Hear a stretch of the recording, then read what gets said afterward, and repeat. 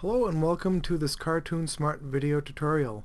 We are exploring Adobe Illustrator CS5, and this series we are going through all the preferences, and currently we're in the selection and anchor display section of our preferences.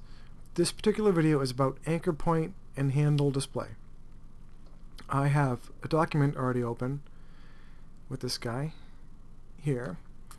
If you want to follow along and would like to open the document that has this fella in it, you can go ahead and do so. That would be in your Exploring Adobe Illustrator CS5 folder, and he is going to be Anchor Point and Handle Display AI. Right there. Okay, back to this. I'm going to close that. Okay. Now, if you're in Windows, go to Edit and find your preferences. On the Mac, it's under Illustrator, Preferences, Selection and Anchor Display.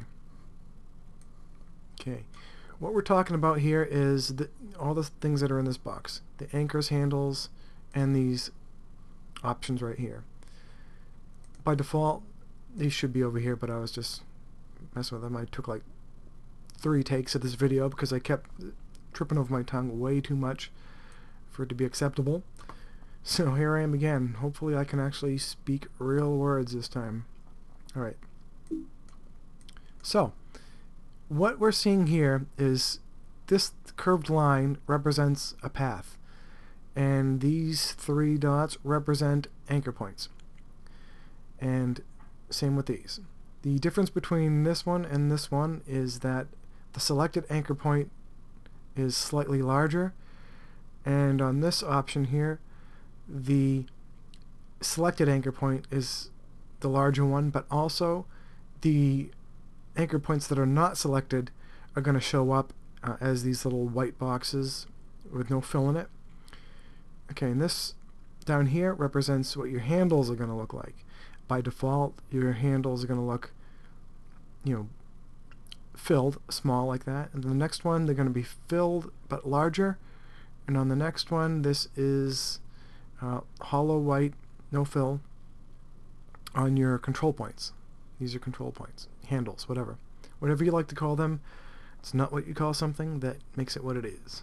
Okay, so let's go over to our document. If you're just following along, go ahead and pull out an ellipse of any sort is fine, or any shape, but something curved is better, I guess, for this, because when I take my direct selection tool, the white arrow, and I click on a stroke, you'll see that my my control points and my anchors, which are the same thing, and my control handles show up like this. The one I have selected turns dark. Let me zoom in a little bit. Okay, we can see that a little bit better now. So, any control point I have selected is going to turn black, and the rest are going to be white. And it's fairly small. It's on a black line, so it might be hard to see really. So let me go over to my layers. I'm going to double click on my layer here and change the color of this black.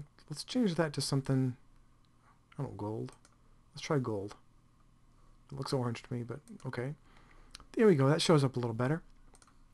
So when I select my anchor point, you can see that this is rather small, and as with the control handles, if we go to Preferences, Selection and Anchor Display, let's go to the next one.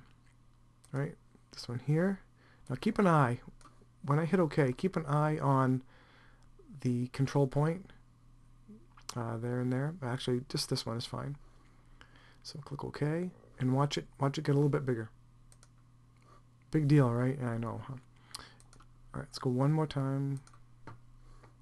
Go to the next one. What you should see is the anchor point itself is going to stay the same size, stay solid, but the anchor points that are not selected are going to get a little bit bigger. So when I keep an eye on that, and then I'm going to hit OK. You see that? Preferences, back again. Now let's take a look at the control handles. So the control handles are these things here, right there, and by default this is what it is.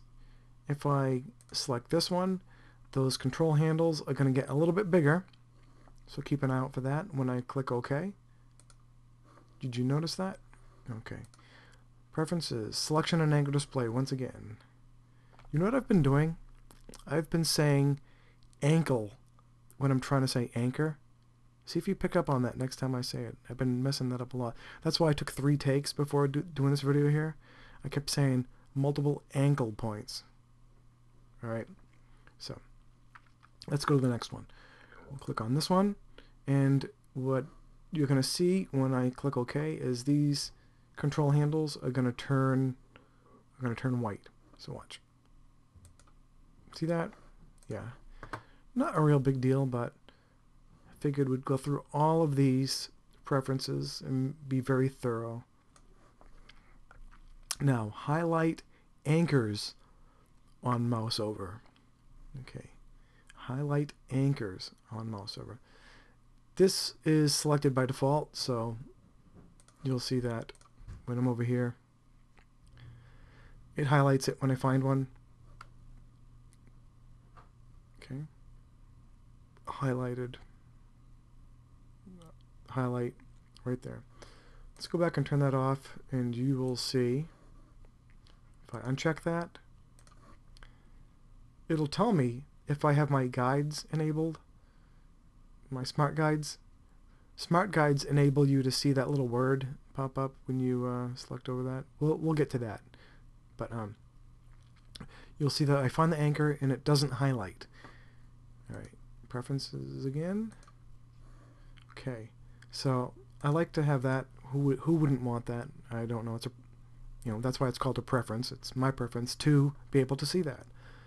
Now I'm going to go show handles when multiple anchors are selected. By default, it's doing that. So let's take a look at that. My direct selection tool. All right. Now, when I select one anchor point, they still show up. If I clicked another one and another one, these are my anchor points, the control handles stay visible. Now if I go back one more time and uncheck show handles when multiple anchors are selected, now they disappeared. These are already selected, so you notice that they just disappeared. I'm going to click away, click on it once again. They all show up when one of them is selected. If I hold down my shift and click another anchor point, they all disappear. And that's what that means. So we'll go back to preferences, selection and anchor display, and that pretty much does it. We made it through the selection and anchor display preference pane. So hope you learned something there. Hope it was useful, and thank you for watching. For Cartoon Smart, I'm Brian Zykowski.